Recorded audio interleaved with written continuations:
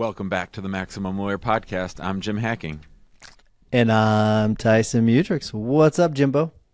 Oh, Tyson, it's good to be back. We haven't recorded in a while. I just noticed that our episode with John Day was released, and I was like, man, we just recorded that. So I know that means that we don't have many in the can. I know we have a full day of recording today, so I'm excited to spend the day with you. Yeah, it usually means one of two things. Either it was bumped up, which sometimes we do, we bump them up, or it's we have very few in the can, which is it sounds like that's where where we are. So could be both, because it was a great episode and it's summertime, so sometimes the bounty runs a little low. That's very true, very true. What you up to these days? How you doing? Well, I'm looking at one of my YouTube subscribers sent me a bag of Dungeons and Dragon dice. I'm very excited about it. I can do the sound if you want to hear it. And you might say to yourself, Jim, why do you have... Yes, that's exactly what I want to know. Why do you have Dungeons and Dragons dice? I made a comment on the show, on my live show a couple weeks ago, about how I really wish I had a 20-sided die, because people call me up on the show and they have some cockamamie immigration plan that's really, really dumb. And I say to them, well, you have a 5% chance of this going really, really badly, or you have a 10% chance of this going really, really badly. So I wanted to have dice to represent, to say, okay, let's play a game. You're going to throw out a number. I'm going to roll the dice, and if you hit, that means you're getting deported or you're going to be stuck outside the United States. And that scares the shit out of people. They're like, no, man, don't throw that die. Don't throw that. I don't want to see that. So somebody just, they didn't identify who they were, but they said, here are the dice for you. I like it. Well, you know what? Now that we're gonna do a little show and tell. So Stephen McClellan sent me this cool little thing. Check this out. Dude. So he's a good dude. For those of you that can actually nice. see, this is a piece of the airplane of the Spirit of St. Louis. He's a pilot. I'm a pilot, and it's really cool. So there's a little description. When they used to, for the wings, they used to use fabric, right? Not aluminum. And so it's a piece of the fabric from the plane, which is pretty cool. So that's awesome. Yes. Thank you, Stephen. Really appreciate it. That's awesome. But all right, I want to make sure we have time for our topic today, because I think it's a good one. Do you want to introduce the topic? Today I want to talk about perfectionism. And, you know, as of the time of this recording, we have about 200 law firm owners in the guild. Obviously, we have thousands of other law firm owners in the big group and who listen to the podcast. And I have to say that one of the things that I see really holding people back is perfectionism. And I would define perfectionism as sort of an overarching, debilitating fear to get started because you're not going to be able to do it perfectly or exactly right forever.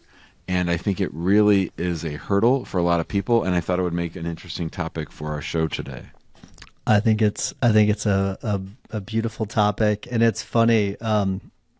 Sometimes these topics, they track. Actually, I would say not sometimes. Usually, the topics track what's going on in our lives, and I think this is an interesting one because both of us Jason Selk is coaching both of us right now, and perfectionism is one of those things that he talks about quite a bit, because that PCT is very, very, very, very bad. And I would agree with you. And I would say that the perfectionism is many times the things that it stops people from launching. And launching, not just meaning the firm, but launching anything, any idea that they have, any special project, hiring people, starting their firm, you name it. They want everything to be lined up just right. And the reality is that that's not the right way of going about things. But it's a massive block, wouldn't you say? Like, would you say that's the number one block for people? I don't know if I would say number one, but would you? I'm a little biased because I'm a 10 quick start. So I sort of speed through those kinds of things, and so I might not be the most accurate judge of that. But yes, I think it's certainly one of the top three things that hold law firm owners back, that fear of getting started versus just jumping right in. And I'm glad that you mentioned that half the time the things that or even more so, half the times we talk about issues on this show that are things that we've either struggled with or are currently struggling with. So I guess we should begin by talking about our own journeys with perfectionism. How has it manifested for you? And then I can share sort of what I've struggled with in my own weird way of perfectionism.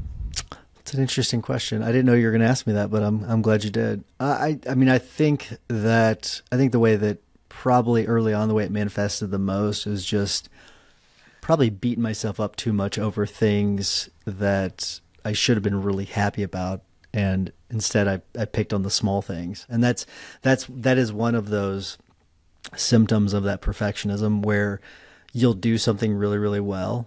And let's just use we'll go with it's baseball season. Let's go with a baseball analogy. Let's say that you have an amazing game and let's say you were 3 for 4, right? And you had, let's say, a triple, a double, and a single, and you did great in the field, but on that one at bat you struck out. Like at the end of the day, you focus. And I would say I was really bad about this whenever I played baseball growing up, where I'd have an amazing game, and I would talk about that one thing that happened. And I would say that that's probably where it manifested the most. Is not, and that's not just in baseball, but like throughout my life, that's probably where it's manifested the most, is when it comes to perfectionism. What about you? So for me, this isn't going to surprise you because you know how I run in streaks, and I'll have a great streak going. I'll be doing everything right the way that I want to do it, and then I'll have one bad day, and then I'm like, fuck it, I want to stop. I'm never going to do that again, right? Like that's really how perfectionism holds me back, is that if the goal of perfectionism defeats the satisfaction of getting the wins, the small wins. I mean, I remember when I read in Relentless Solution Focus where there was a hockey player who was struggling with drinking, and Jason said to him, well, why don't you just drink one night a week? And I was like, one night a week? Well, that'll break his streak. Like then that'll be bad. And so, yeah, this is something that really I've struggled with and still struggle with. Yeah. And it's funny about you. Like you'll be very passionate about something one way or the other, and let's just wait a week. Let's just wait a week. We'll see how Jim's feeling next week. And if Jim feels the same way in a week, all right, well then he's really committed to whatever that thing is. So let's talk about. Oh, go ahead. No. But I was going to say you're right about it. But like, I think it's also important that there are so many people that preach there's always like one way. But what you just said is really important about, like, there's no like one way. Like you go in streaks. Some people don't. Like there's no one way. So we're gonna talk about it a little bit, but just because we're saying one thing doesn't mean it's the way. Well, let's talk about something much more fun than how we've struggled with perfectionism, and that is how we see others struggling with perfectionism, because it's so much easier to talk about them over there versus us. But I mean, I was talking to a friend yesterday who wants to get into a consulting business and wants to start doing some social media, and she wants it to be perfect. She wants it to be top notch. She wants it to be high quality, and those are all good things. Those are all good things, unless 6 months later you're still talking about that and haven't created some damn content. So I think that's the real test, is that if you've thought about doing a change or doing something new, and you're in prep mode for that for a really, really long time, like it's like the classic story of the law firm owner who can't announce their new firm venture unless they have the best logo that's ever been designed, right? Or the best trade name for their law firm. So it's just such a waste of time. A waste of time. Yeah. So it's sort of not realizing what the most important thing is, which is just getting started. A good example, I have a YouTube live show with lots of people watching now, and I talk for an hour about immigration, and if you go back and look at my old videos, they're just so boring. And so, hi, I'm Jim. I'm an immigration lawyer. Today, let's talk about citizenship. I mean, it could be no more boring. So you've got to get started so that you can get better. Yeah, and it's really about it's really about making that progress. And so if you kind of just step back and think about the way you should really view your day is, okay, did I make progress today? Did I move the ball forward? Okay. And if you did, you need to celebrate that. It's not whether, like, it's interesting. So we'll do these accountability calls in the guild, and people will say the things that they're going to do on Monday, and then Friday they'll come to the Friday call, and they'll do all these amazing things, right? And then they'll be like, but I didn't get it all done, so I'll give myself a 5 out of 10. Well, like, hold on a second. Like, did you put in a a good amount of effort towards moving the ball forward? And like sometimes they'll put like 5-6 hours into the thing, whatever the thing is, and have made a bunch of progress, but then they'll beat themselves up because they didn't get it done. And the reality is you're not going to get things done every week and every single day. It's something that it takes time. Like some of these projects that we're doing as firm owners, they take several months, right? Kashev and I have been working on the most current project. It won't get done until the end of September probably. And if you really step back and the whole project is taken, it's really a 2.5 year project that we've been working on. But it's something that we're working on regularly, and it's bit by bit by bit, and we're always making progress on it. But it eats me up whenever I see these law firm owners. They're beating themselves up whenever they're making a ton of progress, but then they're just down on themselves because they didn't finish the thing, whatever the thing is. And that's just a really negative way of viewing things. I think another form of perfection is when a law firm owner says to themselves, well, everything has to be perfect before I do this, especially hiring, right?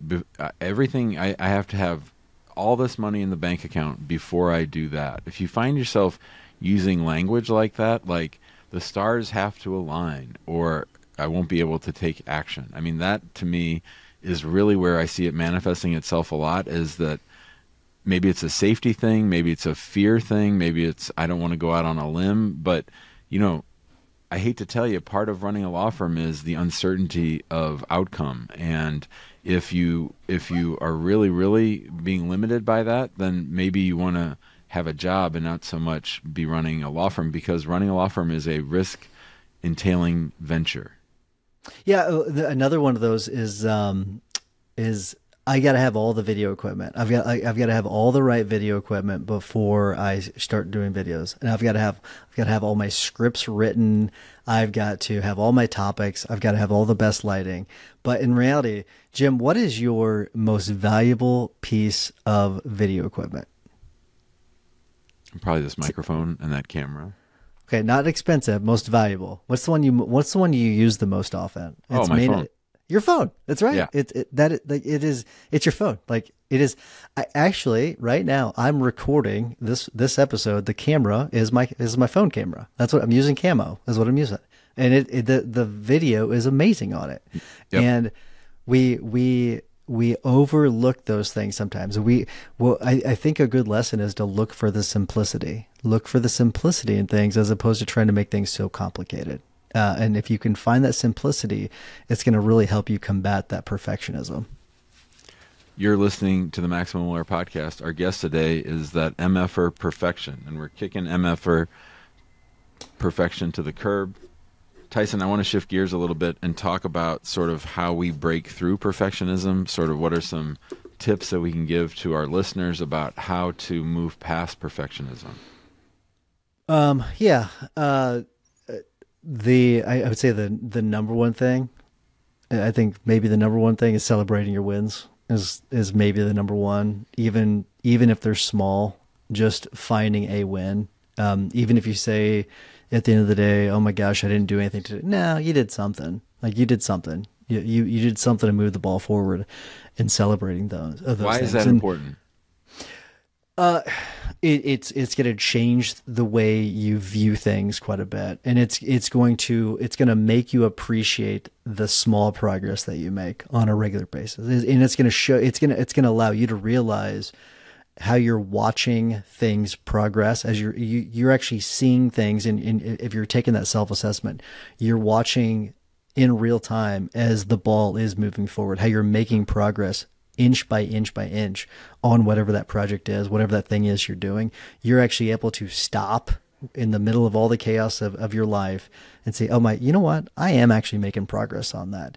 And it's gonna give you that boost of confidence that you really need. Because confidence is really the number one factor that you should be looking for is that confidence. If you can boost that confidence, everything else will sort of fall into place. For me, when I find myself slipping into perfectionist tendencies, one of the things that really helps is just to take some action, to do one little step, to do one thing. What can I do today or in the next 25 minutes or this hour? Not putting it off till tomorrow, giving myself some wiggle room. I think sometimes I've really seen people, and I've gone through this myself, where you get sort of, I always view it as a box inside of sand. Like you're in somebody has dug a box of sand in the sand for you, and you're sort of trapped down in it, and you got to sort of start to wiggle free, and you got to sort of, I think I've told you before about when we were canoeing down the Black River when I was a kid, and my dad got caught in some quicksand, and he started to sink, and my dad was a man of quick action and hot temper, and so he wanted to just sort of like go crazy and get out, but what he did was he just stopped moving and he found himself floating to the top. So I think about that when it comes to being stuck in that sand mass of perfectionism, is that you've got to do something to just change it. Maybe it's go for a run or go to the spa, or just do something to give yourself some freedom and a little bit of movement so that you can get out of that box and then move towards where you want to be.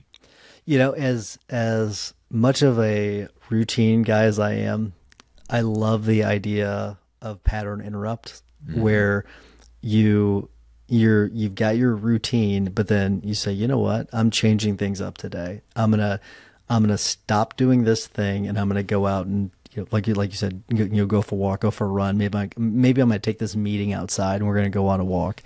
That the whole pattern interrupt can be very, very valuable. I think that's a whole episode for another day, but It I probably think is. that's It probably that'd is, be good. because the very first thing my therapist had me do when I started seeing her years ago was to brush my teeth with my left hand. That was the very first thing, the very first homework assignment that I got was to brush my teeth with my left hand. And I think you're right. I mean, on Wednesdays, I work out. I get up every morning at 4:20 to go to the gym to work out at 5. On Wednesdays, I really go out on the edge, and I say, you can sleep as long as you want on Wednesdays and Sundays. And now 9 times out of 10, I get up somewhere between 4:30 and 5. But I have been known to sleep longer, and I think you have to build in those pattern interrupts to try to break up that routine and that monotony. As a quick timeout, what was the purpose of brushing your teeth with your left hand? Oh, I mean, first of all, it triggers different synapses in your brain, but I think more so it was just to see things from a different point of view. I mean, try it tomorrow. I mean, when you do it, you're just like, what? Or you're left-handed, aren't you? I'm right-handed. No, I'm Yeah, right-handed. so try it with your left hand. Just see it just feels weird. It feels a little different, and it was about, she knew that. I mean, back then I was in a lot of pain and a lot of discomfort, and she knew that she wanted to push those buttons to try to see what shifts could be made. I can't wait to do this. You know me, I'm into experimenting. You can do so it in that's- you can do it in your ice freezer. Speaking of Yes, pattern well, interrupts, I'm gonna get to my tip. I'm gonna get to my tip later. So that's all that's right. gonna be my tip of the week. So, very good.